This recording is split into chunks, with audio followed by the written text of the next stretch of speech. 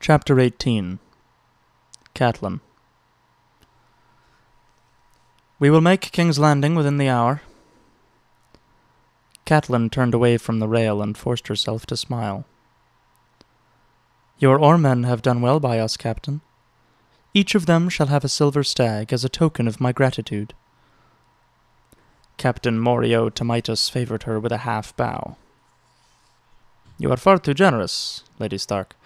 The honor of carrying a great lady like yourself is all the reward they need. But they'll take the silver anyway. Morio smiled. As you say. He spoke the common tongue fluently, with only the slightest hint of a Tyroshi accent. He'd been plying the narrow sea for 30 years, he'd told her, as oarman, quartermaster, and finally captain of his own trading galleys. The Storm Dancer was his 4th ship, and his fastest, a 2-masted galley of 60 oars. She had certainly been the fastest of the ships available in White Harbor when Catelyn and Sir Roderick Kessel had arrived after their headlong gallop downriver. The Tyroshi were notorious for their avarice, and Sir Roderick had argued for hiring a fishing sloop out of the Three Sisters, but Catelyn had insisted on the galley. It was good that she had. The winds had been against them much of the voyage, and without the galley's oars they'd still be beating their way past the Fingers, instead of skimming toward King's Landing and Journey's End. So close, she thought. Beneath the linen bandages, her fingers still throbbed where the dagger had bitten. The pain was her scourge, Catelyn felt, lest she forget. She could not bend the last 2 fingers on her left hand, and the others would never again be dexterous. Yet that was a small enough price to pay for Bran's life. Sir Roderick chose that moment to appear on deck.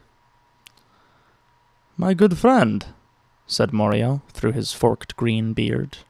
The Tyroshi loved bright colors, even in their facial hair. "It is so fine to see you looking better." "Yes," Sir Roderick agreed. "I haven't wanted to die for almost 2 days now." He bowed to Catelyn. "My lady." He was looking better. A shade thinner than he had been when they set out from White Harbor, but almost himself again.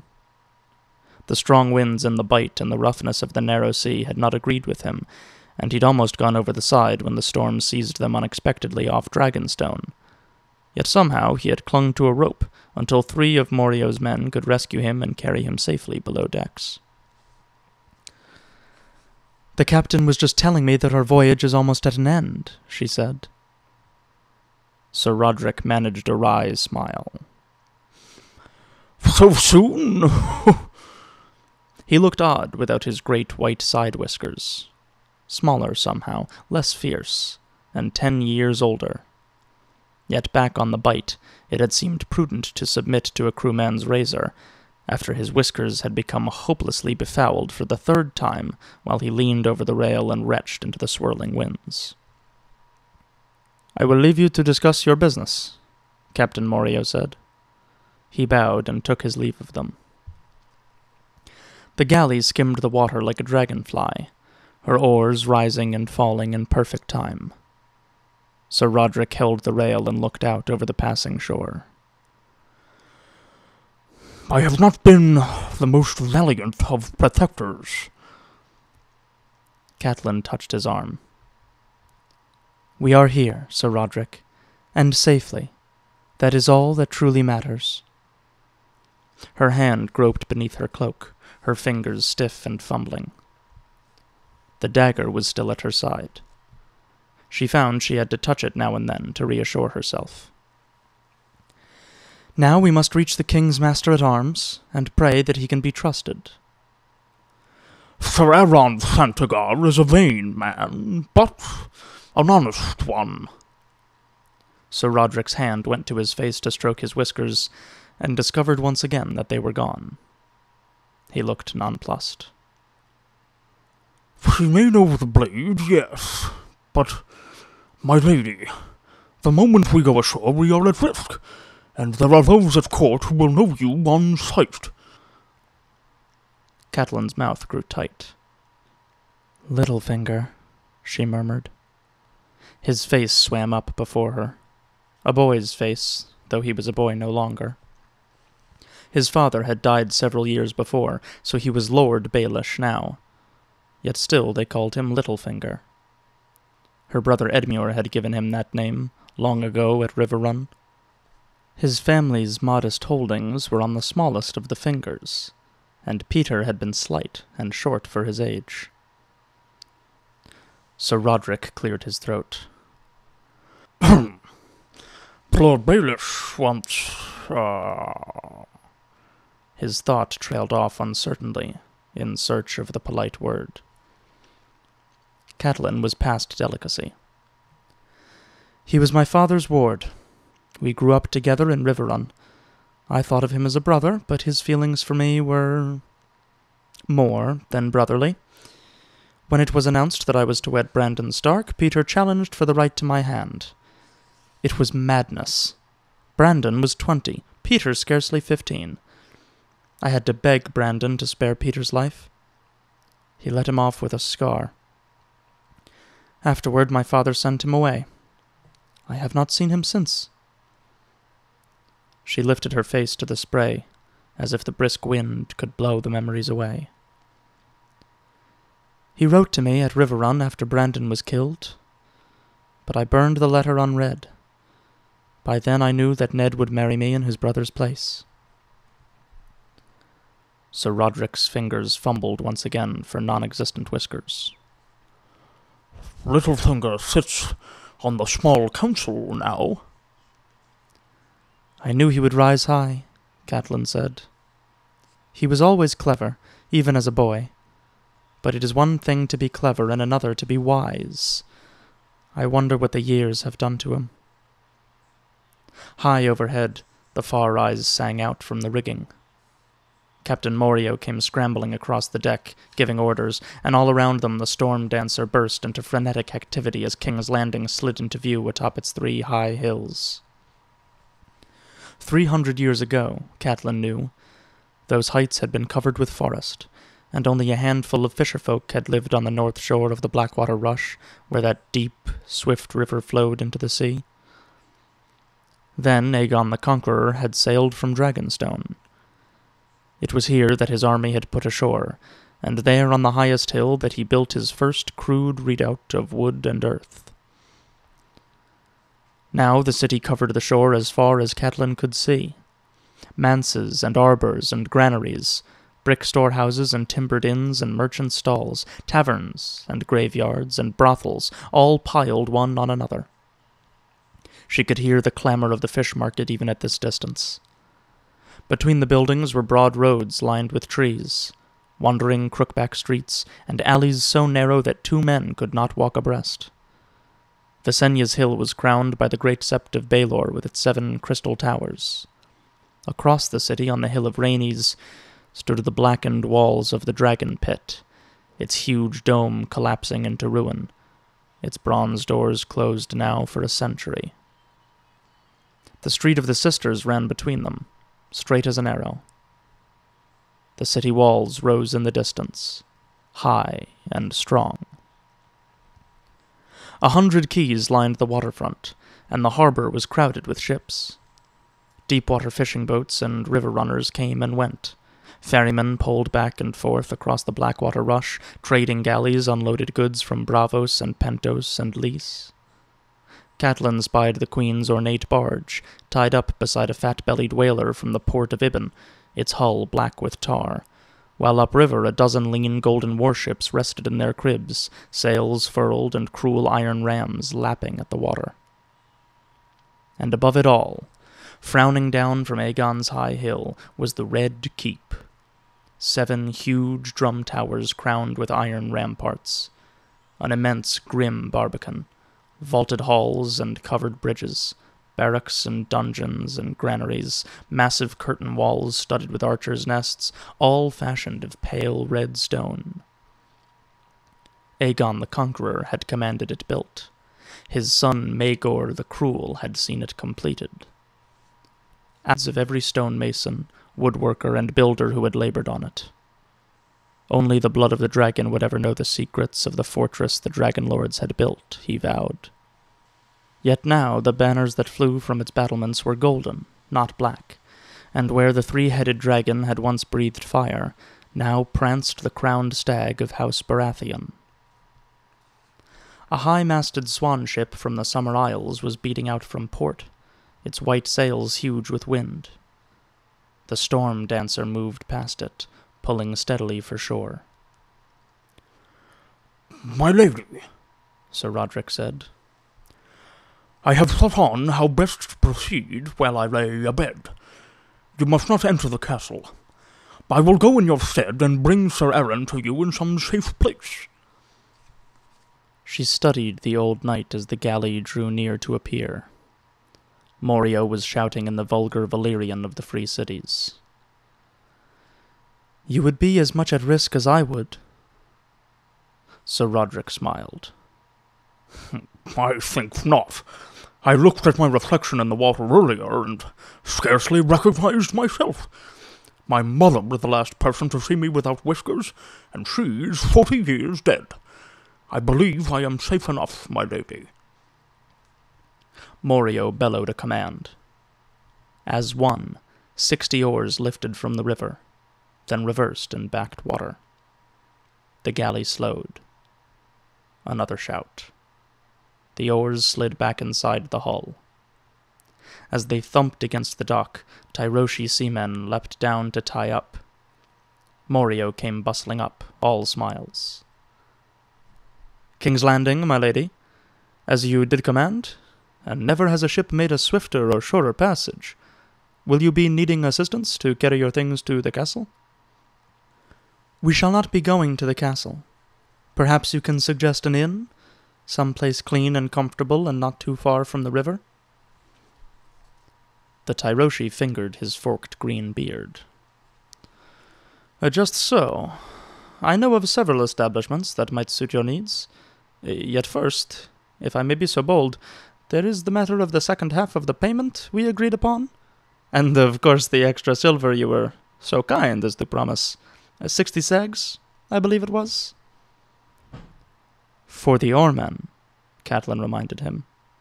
"Oh, for a certainty," said Morio. "Though perhaps I should hold it for them until we return to Tyrosh, for the sake of their wives and children. If you give them the silver here, my lady, they will dice it away or spend it all for a night's pleasure."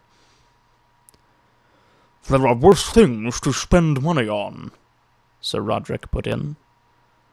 "Winter is coming." "A man must make his own choices," Catelyn said. "They earned the silver. How they spend it is no concern of mine." "As you say, my lady," Morio replied, bowing and smiling. Just to be sure, Catelyn paid the oarmen herself, a stag to each man, and a copper to the 2 men who carried their chests halfway up Visenya's hill to the inn that Morio had suggested. It was a rambling old place on Eel Alley. The woman who owned it was a sour crone with a wandering eye, who looked them over suspiciously and bit the coin that Catelyn offered her to make sure it was real. Her rooms were large and airy, though, and Morio swore that her fish stew was the most savory in all the 7 kingdoms. Best of all, she had no interest in their names. "I think it best if you stay away from the common room," Sir Roderick said after they had settled in. "Even in a place like this, one never knows who may be watching." He wore ringmail, dagger, and longsword under a dark cloak with a hood he could pull up over his head. "I will be back before nightfall, with Sir Aaron," he promised. "Rest now, my lady." Catelyn was tired. The voyage had been long and fatiguing, and she was no longer as young as she had been. Her windows opened on the alley and rooftops, with a view of the Blackwater beyond. She watched Sir Roderick set off, striding briskly through the busy streets until he was lost in the crowds, then decided to take his advice. The bedding was stuffed with straw instead of feathers, but she had no trouble falling asleep. She woke to a pounding on her door. Catelyn sat up sharply. Outside the window, the rooftops of King's Landing were red in the light of the setting sun. She had slept longer than she intended. A fist hammered at her door again, and a voice called out, "Open! In the name of the king!" "A moment," she called out. She wrapped herself in her cloak. The dagger was on the bedside table. She snatched it up before she unlatched the heavy wooden door. The men who pushed into the room wore the black ringmail and golden cloaks of the city watch. Their leader smiled at the dagger in her hand and said, "No need for that, my lady. We're to escort you to the castle." "By whose authority?" she said. He showed her a ribbon. Catelyn felt her breath catch in her throat. The seal was a mockingbird in gray wax. "Peter," she said. So soon. Something must have happened to Sir Roderick. She looked at the head guardsman. "Do you know who I am?" "No, milady," he said. "My Lord Littlefinger said only to bring you to him, and see that you were not mistreated." Catelyn nodded. "You may wait outside while I dress." She bathed her hands in the basin, then wrapped them in clean linen. Her fingers were thick and awkward as she struggled to lace up her bodice and knot a drab brown cloak about her neck. How could Littlefinger have known she was here? Sir Roderick would never have told him. Old he might be, but he was stubborn, and loyal to a fault. Were they too late? Had the Lannisters reached King's Landing before her? No. If that were true, Ned would be here too, and surely he would have come to her. How? Then she thought, Morio. The Tyroshi knew who they were and where they were, damn him. She hoped he'd gotten a good price for the information. They had brought a horse for her. The lamps were being lit along the streets as they set out, and Catelyn felt the eyes of the city on her as she rode, surrounded by the guard in their golden cloaks. When they reached the Red Keep, the portcullis was down and the great gate sealed for the night, but the castle windows were alive with flickering lights.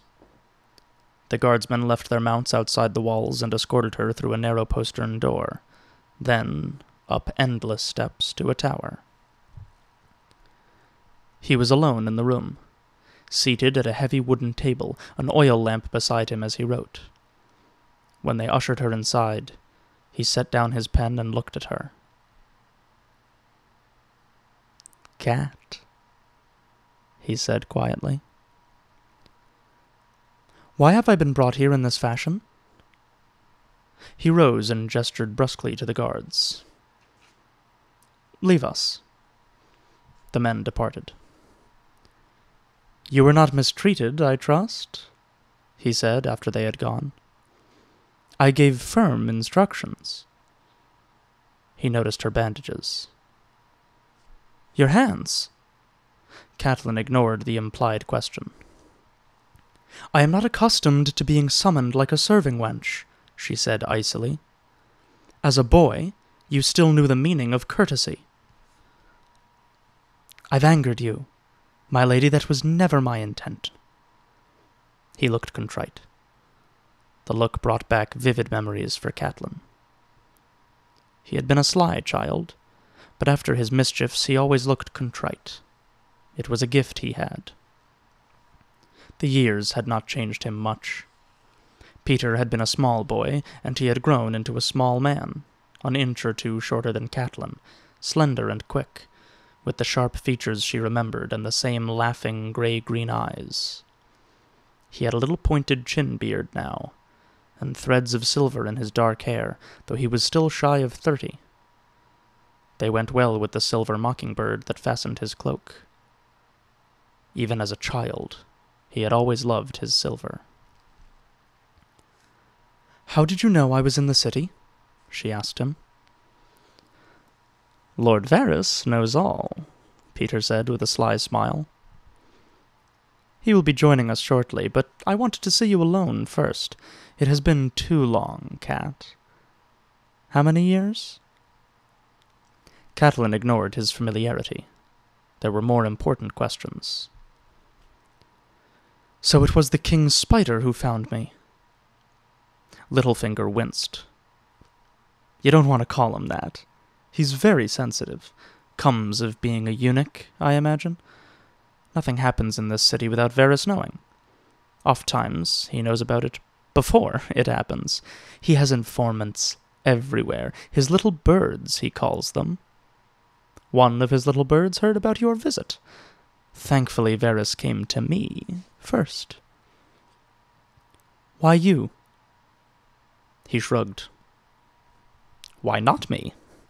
I am master of coin, the king's own counselor. Selmy and Lord Renly rode north to meet Robert, and Lord Stannis is gone to Dragonstone, leaving only Maester Pycelle and me. I was the obvious choice. I was ever a friend to your sister Lysa. Varys knows that. Does Varys know about... Lord Varys knows everything. Except why you are here. He lifted an eyebrow. Why are you here? A wife is allowed to yearn for her husband, and if a mother needs her daughters close, who can tell her no?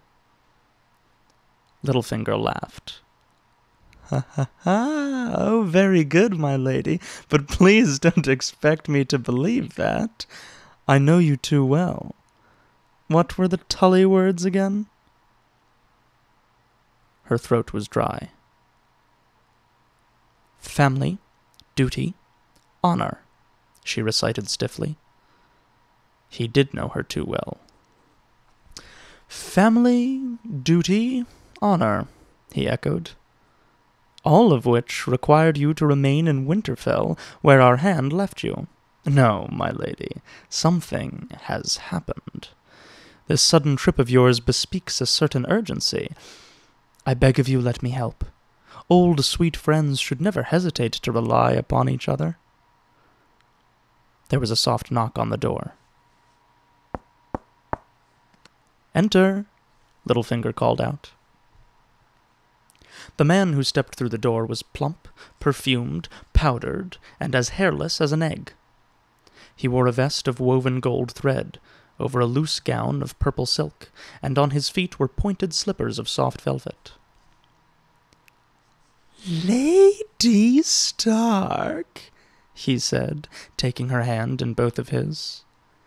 To see you again after so many years is such a joy. His flesh was soft and moist, and his breath smelled of lilacs.